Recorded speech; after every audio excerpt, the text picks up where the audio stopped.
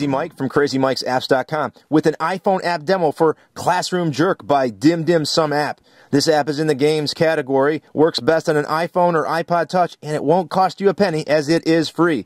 While similar to Office Jerk, it is different in a couple of ways. Well, many ways, but let's go ahead and point out the other person standing up there. It kind of looks like Crazy Mike in the face, and I'll show you why.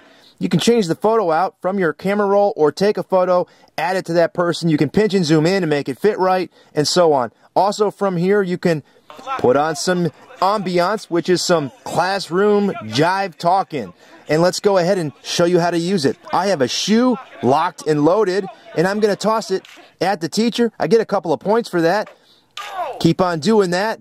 He turns red. I can put the footprint on his face if I am successful and do it well enough.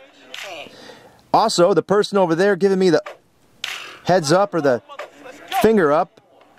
Oh, I'm so angry. Yeah, me too. You hit them and you're going to lose some points. I'm just trying to show you that, and unsuccessful so far. Quiet. Yeah, whatever, guy. There you go. Hit that person, you get a negative, and then the teacher claps. There are other items you can throw, like ice cream. Tap on the ice cream. Launch it at the teacher.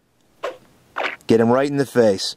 Other items consist of a banana, Gatorade, an eraser, airplane, and if you want to throw those items in the green or remove ads, it's going to cost you money through in-app purchase.